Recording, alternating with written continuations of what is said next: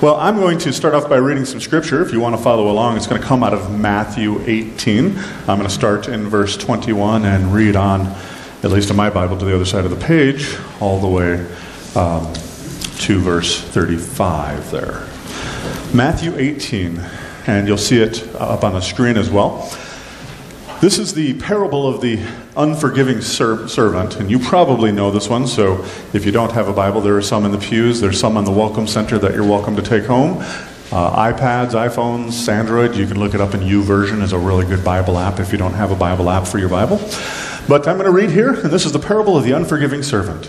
It says, "Then Peter came up to Jesus and said to him, 'Lord, how often will my brother sin against me, and I forgive him? As many as 7 times?' Jesus said to him, 'I do not say to you 7 times, but 70 times 7. Therefore the kingdom of heaven may be compared to a king who wished to settle his accounts with his servants. When he began to settle, one was brought to him who owed him 10,000 talents. And since he could not pay, the master ordered him to be sold with his wife and children and all that he had in payment to be made. So the servant fell on his knees, imploring him, 'Have patience with me, and I will pay you everything.' Verse 27, and out of pity for him, the master of that servant released him and forgave him the debt. But when that same servant went out from where they were, he found one of his fellow servants who owed him 100 denarii. And seizing him, he began to choke him, saying, 'Pay me what you owe.'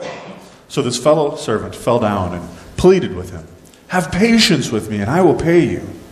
Yet he refused, and he went and he put him into prison until he should pay the debt.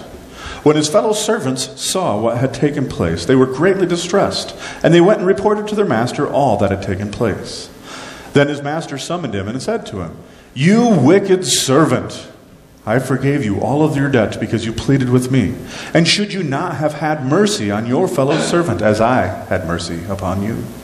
And in anger the master delivered him to the jailers until he should pay all of his debts. Verse 35, so also my heavenly Father will do to each and every one of you if you do not forgive your brother from your heart." Well, we had a great day. Ruth will put something up on the screen here yesterday. My family and I went over to Brainerd, and we were thinking we might escape the bad weather, so we had a water park day over in Brainerd at Arrowwood, and went and played video games and slides and water and fun and all that. And one of the things I got yesterday was this glass, and actually I'm a little thirsty. Kevin, would you grab my cup? I forgot it down there. Thanks. So I get this cup, and it's like this. I mean, you can see it's this beautiful, wonderful cup. Oh, Kevin, what did you do? Some of it's still okay here. Oh, man, it's everywhere. Easy come, easy go. Well, you know how much time went into doing that? It was a lot of work. All right, well, accidents happen, I guess. My goodness. Okay, well, man, I heart bad. Now you're probably wondering, why did we just do that? Seems a little awkward and weird way to start off a sermon, huh? And you see, I have a choice of whether I will forgive Kevin or not. Right? I mean, I could ask him to replace this somehow. I don't know if his artistry skills are up to that level.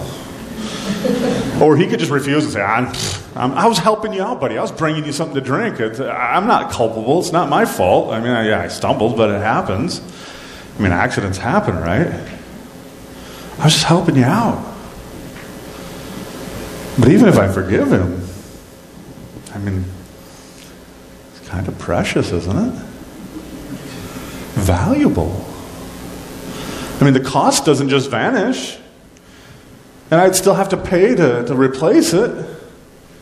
And then I'd have to get out my markers and make it like I made the first one. My son didn't make it. And I want to say that this is the dilemma, however, of forgiveness. It's the dilemma of forgiveness. Who pays the debt? Right? The problem is that many times the things around us in our world are much more valuable than this little glass I got at Target last night. We have much more valuable things in our lives, much more valuable pieces of property, things that are far more valuable that frankly many of us have lost, and now there's a debt. It could be a relationship, it could be a job, it could be our reputation, it could be even our self-esteem. So we wonder, how are we going to pay for that debt? And we might say, well, yeah, my marriage, it ended 10 years ago, but I'm still angry at my ex. I still hold them liable for it. Or maybe you have a family member or a friend who hurt you deeply, and because of their words or because of their actions, you still hold on to that pain. Or there's a colleague or maybe a boss or somebody in your business who's betrayed you, and maybe it cost you a promotion, maybe it cost you a job, or maybe not just a good opportunity. So what do? Many times we continue to curse them. A parent may have abused you, and you are justified to have pain from that, but maybe you haven't healed from that. Folks, we all have debts all around us. But the question we have before us is this: will we forgive them? Can we forgive them? Do I even have to forgive them? Dr. Karen Schwartz, a doctor, works at Johns Hopkins Medical University, one of the greatest places if you're sick to go in the entire world. She says that when we don't forgive, it not only affects us relationally, but it also affects us physically. She says this. She says, chronic anger from unforgiveness puts you into a fight or flight mode, which results in numerous changes in heart rate, blood pressure, and immune response. Those changes, she says, then increase the risk of depression, heart disease, and diabetes, among other conditions. And she is an expert in this field. Beyond the physical things that happen when we don't forgive a debt, there is something that is even more threatening. That is a threat to our hearts. How many of you have ever drank poison before? How many of you would like to drink poison? No, we wouldn't, right? But day after day after day, many of us are drinking the poison of bitterness, resentment, and hatred. Because what we are saying in the moment is we are saying to ourselves, why do I have to forgive when it was them who made the hurt? I get pain, they get freedom, right? And so every day then we continue drinking the poison of bitterness, the poison of resentment, of hatred each and every day, hoping that as we drink that poison, hoping as we take it in, hoping as I drink that poison that it will hurt them. Hoping it might even kill them, so they will get what they deserve. But in the end, we're the only one drinking the poison. And it is slowly killing us. Well, as we continue in this series, Modern Family, Vintage Values, we kind of have the living room set up here. Welcome to my living room at Glory Baptist Church. You see, the modern family has a great many problems and challenges in front of it. But the good news is that God's Word also speaks to us and brings us truth and guides us when it comes to this idea of forgiveness. You see, forgiveness is God's idea. Most of us on our own, we wouldn't come up with it. Forgiveness is God's idea. And when we follow God's will and plan for our lives, our relationships are healthier and stronger. And one of those crucial and critical areas is forgiveness. in our marriages, with our kids, with our parents, our brothers, our sisters, aunts, uncles, neighbors, co-workers, with our classmates, our church members, everyone. Can we take a step towards forgiveness when the thing is there broken on the ground? Or will we continue to drink the poison? Well, as we begin, I want to give you the first step towards forgiveness. Someone once said that the first step towards forgiveness is to understand that the other person is a complete and total idiot. Right? That's always the case, right? You can write that down. Complete, total idiot. Pastor said so. It's got to be true. Where's it in the Bible? People flipping through the pages. It's in there somewhere, isn't it? No, it's not. That's not the case. But we laugh because in the moment, that's kind of how we feel, right? Even when we know better. And I say that because, interestingly, as we look at this passage, we have good old Peter, right? Peter, the one who was ready, shoot, aim when it came to saying things, right? It came out of him without much filtering. That's kind of who, it seems, by reading Scripture, Peter was. And it makes him very relatable. I love the guy. I do. And so Peter, he asked this question in Matthew 18, starting in 21. He says, Lord, how often will my brother sin against me and I have to forgive him? As many as 7 times? And Jesus says, not 7, Peter, but 70 times 7, right? And as I looked at this passage, I'm thinking, not only do I have to forgive, but now I got to do math. What's up with that? But you see, Jesus has a point here. And the point was that back in his day in Judaism, you forgave 3 times. 3 times, that's it. Now we say, fool me once, shame on you. Fool me twice, shame on me, right? So now we're down to 2 in our culture. But back in this day of Jesus, you'd forgive somebody 3 times. But on the 4th, they're out of luck. No more. You don't have to forgive them any. They're just complete and total idiots, like I said. So Peter is trying to be generous here. He's saying, how about 7 times, Jesus? Isn't that enough? And as we see here, Jesus isn't actually interested whatsoever in the number. He's more interested in our hearts. His interest is in forgiveness. Jesus is saying, don't limit your forgiveness. Let's say that together, would you? Don't limit your forgiveness. If you hear nothing else today, remember those words. Honestly, if we went around the room here today, we would say, that's a lot easier said than done. Thank each and every one of us, probably.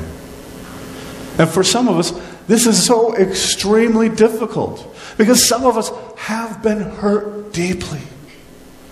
So deeply that it's hard to even think about forgiveness. So we hold on to that painful memory, that experience, that careless word, that action, that void of somebody abandoning us, or how we were betrayed, or what was done to us. We hold on to this grudge, somebody at church or somebody at work, and we just try to avoid them because we can't deal with it anymore, right? And in fact, some of us are still holding on to things, still trying to hold somebody accountable who's been dead for years. Is Jesus saying to us, well, we just need to be, literally like doormats for everybody? They can just walk all over us? No, he's not saying that. But he is calling us to forgive. He's saying we shouldn't hold back from forgiving. But he's also not saying that we should forget. And there's an important difference in that. We've all likely heard of forgiving but not forgetting. That's probably not new to any of us. But there's a reason we don't forget. Back when I was young, I must have been,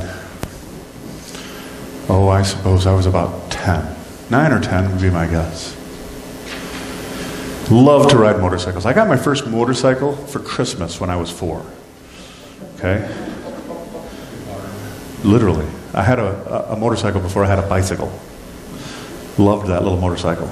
And so, for vacation, we would go out to the Black Hills of South Dakota. My dad was a motorcycle mechanic, you need to understand, as I was growing up in my younger years. So he worked at a cycle shop, and we would go out to the Black Hills of South Dakota, and we'd go to the Sturgis Rally, and we would camp with all my relatives. If you've ever been in the Black Hills, a little place called Nemo, and back in Box Elder Creek Campground, beautiful, amazing little slice of heaven in the Black Hills of South Dakota, and around there, there's all sorts of back roads and logging trails and all kinds of great places to ride dirt bikes. And so we would put the dirt bikes in the trailer and pull them behind the family car and get out there. We tent camped. We were hardcore campers, right?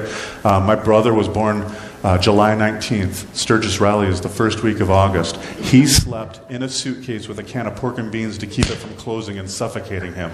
That's where he stayed. We were serious.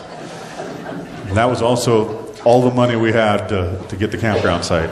So we'd love to go riding on the motorcycles. And one day we'd ridden for hours. We'd come back and got off the bikes. And when we rode, we wear helmets and we're smart and we're protective gear. And we got back to camp, and it was a hot summer day in August in South Dakota. And so I quick went and changed back into my shorts and wasn't really paying as close of attention as I should be. And I went over next to my motorcycle, and I got too close to it and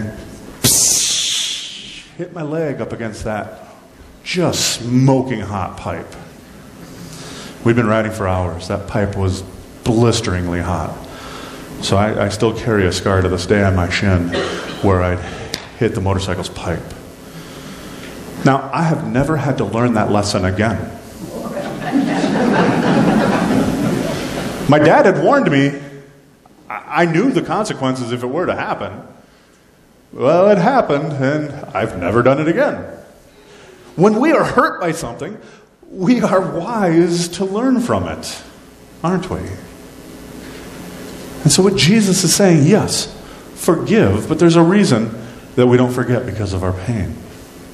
But in those moments, when we think about those things in our lives that are broken and shattered, when there's a debt to pay,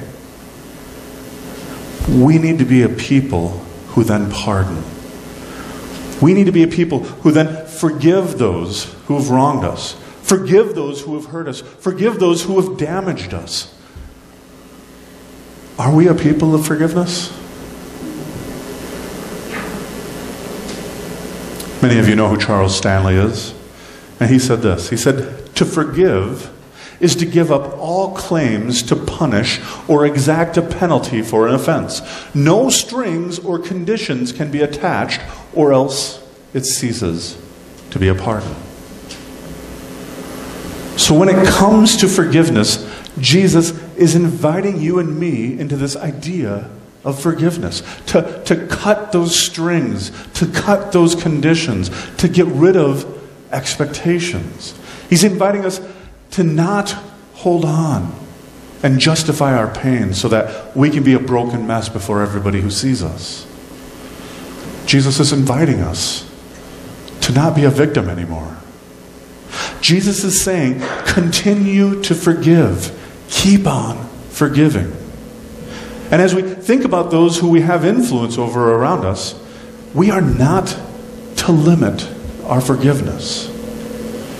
And then Jesus goes on to illustrate how we are to forgive through this parable we just heard.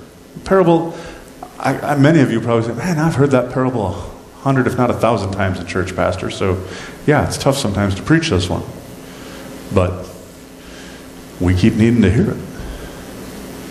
I know many of you have heard this story before, but what's interesting in this story is the amount that Jesus suggests. What Jesus says here is meant to shock. In this story, he is literally telling that this king, this master, has a servant who owes him millions of dollars. And the king says to him, hey buddy, if you don't pay, I'm selling you guys, or I'm putting you all in jail, and it's not just you, I'm selling you, I'm selling your wife, I'm selling your kids. If you got a black lab, I'm selling it too until we get the debt paid. Whatever you got. And it's clear in the story, the guy doesn't have the money, right? He can't pay it back. I mean, how is he going to come up with millions of dollars to get out of this situation? I mean, if he still had it, wouldn't he have already resolved these problems? And the story wouldn't be told here 2,000 years later. And so he begs for mercy, right? He gets down on his knees before his master and begs for mercy. Please, just give me some more time. So it should also shock us that instead, the master looks down at his servant. He has mercy upon him. He doesn't give him more time. No. What does he do?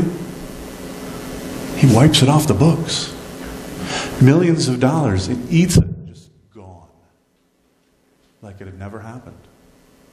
Not in part, but all of it. Every bit of it. Forgiven. Can you imagine the joy and the relief this servant experiences in this moment? He was just going to be sold into slavery or thrown into jail along with his wife, his kids, his dog, whatever he's got. He went from a lifetime of potential imprisonment and his family owing a debt they could never afford to repay to freedom, just like that, in a blink of an eye. Imagine the release of stress. Imagine the anxiety lifted off of him that he was just given. By the way, if my student loan company and my mortgage company are watching this sermon later, let me know. You see, the twist in this story is what happens next, right? So the servant, freedom, forgiveness. And as he's walking out of this meeting with this king or this master,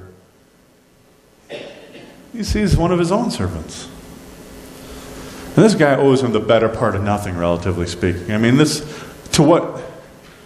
he was just forgiven. We're talking like effectively pocket change. Like you might find this in your couch or something.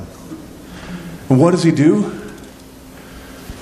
He's like Darth Vader. He grabs him, starts choking him, right? Lifts him up off the ground. You remember Star Wars? Am I the only one? That's okay. But he starts choking him. He starts demanding repayment. You owe me. Pay up now, buddy. You owe me. What? You can't pay? Then off to jail with you. And at this point in the story, Jesus is making an emphatic point here. He's saying it's not really about the other person. Forgiveness is about me. Forgiveness is about me. Say that with me. Forgiveness is about me. Jesus is saying, look at just how much God has forgiven you. All of your sins, all of your guilt, all of your shame. So much you could never, ever, ever put a dollar figure to what it was that he took. Yet, you can't forgive somebody else? As you have been forgiven much, can you forgive just a little in comparison? So if you're holding on to a grudge and not forgiving someone, if you are still trying to get revenge, you're forgetting that mercy first given to you. What I also want to say is happening in this moment is, as we hold on to that anger, bitter, frustration, unforgiveness, when we do that, in that moment, we are not trusting God. We're not trusting God to restore. We're not trusting God to correct or redeem the wrong that has been done in our lives. So what do we do? We want to restore, right? We want to be the ones who correct it. We want to show what we think is the best way to solve this wrong. But here's the deal, folks. Scripture is abundantly clear that God is the one who gets justice. Romans 12:19. It says, "Do not take revenge, my dear friends, but leave room for God's wrath, for it is written, 'It is mine to revenge. I will repay,' says the Lord." I want to say that some of you in the room today are not leaving room for God's wrath, for His justice, for Him to be the one who restores, for Him the one to redeem the situation. And I tell you what, I am guilty of it just as much as you. God is saying forgiveness is about you. That forgiveness is a choice. Jesus is saying to us, give me the debt, the brokenness. And when we do give it to God, then there is an amazing transfer. We no longer call ourselves the victim, but instead we get to call ourselves the victor. And no longer are we walking as ones who are broken and shattered and injured, but we are now the living and the healed. We are no longer miserable, but when we allow God to be the one to make it right, we can be people of joy. We no longer have to be ones who think about revenge, and instead we can live in peace, because it is God who is going to restore and redeem and correct, not us. I want to say that doesn't mean that if we forgive, then we are relieving people of their consequences. There will still be consequences. God will have justice in this life or the next. I mean, it'd be like if I got pulled over for speeding, right? Which hopefully never happens. But if I got pulled over for speeding and the officer comes up, knocks on the window, I roll it down, he's about to give me a ticket, I begin begging and pleading, please don't write me a ticket. Right? He can forgive me for the law that I broke and still write me the ticket anyhow. That can and does happen to people. So I've heard. And I think this also happens in our lives as well. When our kids or our neighbors or our grandkids do something wrong, yes, they can ask for forgiveness, but that doesn't mean there won't still be some consequences from it.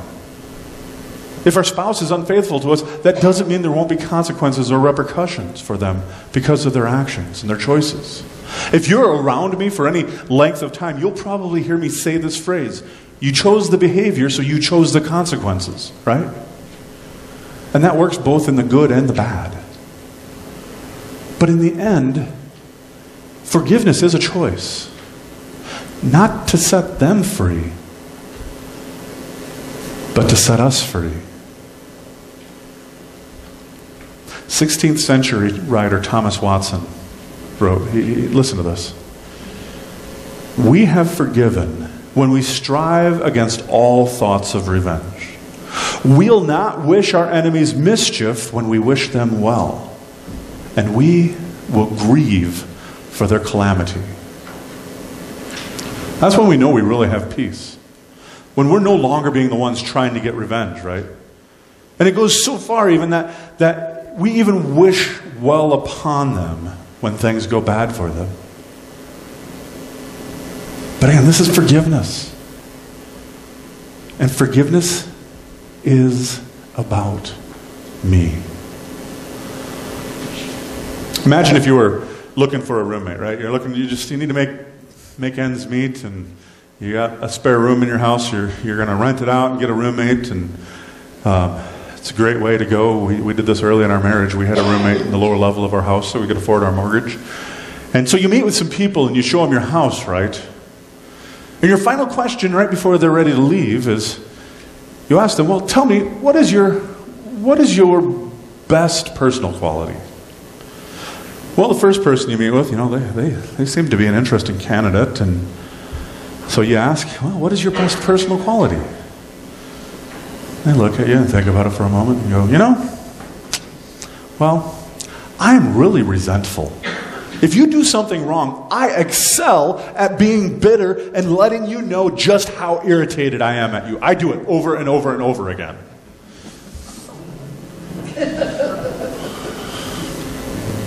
Have a good day. Door over there. Well, another person comes in. It seemed really great, right? Again, you ask, well, what is your best personal quality? They respond, oh, there's so many, but I think my best personal quality is I have anger problems, and I just don't let things go. I stew over them, I hold on to them, and I carry with me all sorts of things. I mean, I got stuff I've been dragging for decades. I am great at being angry. Door. Third person finally comes. You're like, praying. It's got to be better, right? They're about to leave. You're a little hesitant, but you ask anyhow. What is your best personal quality before you go? I love to get revenge on people. You have not seen revenge till you've seen me lay it down. You'd think you're on candid camera now at this point. Which one of these roommates are you going to choose, folks? How do you think it's going to work out for you? But be honest with me here for a minute. How many of you are shacking up right now with those sins in your heart? Seriously. How many are holding those in our hearts? Living with them as our roommates. When we forgive others, we are getting rid of resentment. We are getting rid of anger and revenge living in our hearts. When we give resentment, anger, and revenge the boot, right? We kick them out of our hearts. We open up space then in our hearts for God to work in us and through us. Folks, it's time to kick those bad roommates out. Today is the day to invite God to reside more fully in your heart. God wants to work in us. When we stop identifying ourselves as the victim, we stop drinking that bitterness, that poison of anger and resentment, we're happier. We're healthier. We can now once again experience joy because God can live more in us and in our hearts. We want that. I want that for you. At the end of this parable is a dire warning. Look how Jesus says what happens if we don't forgive. Here's how my heavenly Father will treat you. Hear this. And fear this if you won't forgive. Verse 34, Matthew 18. And in anger, his master delivered him to the jailers. Who's the master in the story? It's God. So also my heavenly Father will do to every one of you if you do not forgive your brother from your heart. This is how God will treat us unless we forgive others. Another passage in Scripture that hits even harder than this comes just a little bit before this. Matthew 16, 14, and 15, where it says, if you do not forgive others of their sin, your Father will not forgive you of yours. No ambiguity there. So do we take these truths to heart? Do we really realize what Scripture is saying? If we won't forgive others, will God forgive us? How could God reside in our hearts when your roommates are resentment, anger, bitterness, when sin is already living there? How many of us are already blocked? How many of us are hindered in our relationships? How many of us are unable to grow in our relationships because we choose not to forgive? How many of us are missing out on a deeper relationship with Christ because we're picking the wrong roommates in our heart?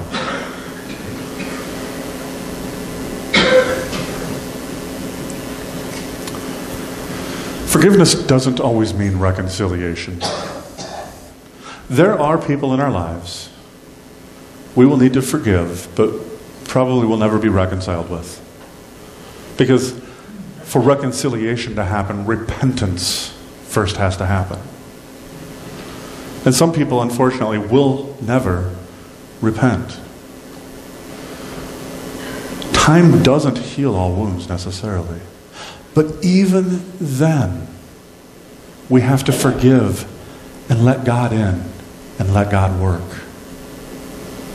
So today I want to give you an opportunity to seek forgiveness. To let go of something in your past, or maybe even something in your present, that is hindering your relationship with God. I want to give you 3 little guidelines here. They're not fancy, they're just simple. You can put them in your sermon notes. There's a spot for it if you'd like to write it down. The first one is simply this: to define and decide. I want you to think about those around you. Define where you need to forgive and what you need to forgive them for. It could be over money. It could be because you never received an apology. However it was that you were hurt. Whatever. Make a decision now to forgive and heal those wounds and emotions. Define what it was and decide to forgive them. The second is this: to release and depend.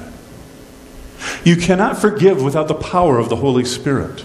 John 20, 22 and 23 says this: with that, he breathed on them and said, receive the Holy Spirit. And if you have forgiven anyone their sins, they are forgiven. If you do not forgive them, then they are not forgiven. And what I want to point out of this passage is that the Holy Spirit has to be present in our lives in order for us to have the power to forgive. The power depends upon God and not on your efforts. And so if you are truly willing, God will help you to release and forgive. But you have to depend upon Him. We need to humble ourselves. We need to cry out to God. We need to say, God, please help me forgive. And then let the Holy Spirit work through us. The third one is simple. Super simple. It's just simply following through and simply obeying. If you are having a prompting in your spirit by the Holy Spirit, if we see a person or know a person, someone we truly need to forgive, are we willing to obey that prompting of the Holy Spirit? Or will you continue going on trying to ignore it and drinking that poison every day? I want you to know that when we think about the relationships around us, a lot of us are like this. We're broken, we're shattered in our relationships. And we're looking for redemption. We're looking for somebody to pay the debt.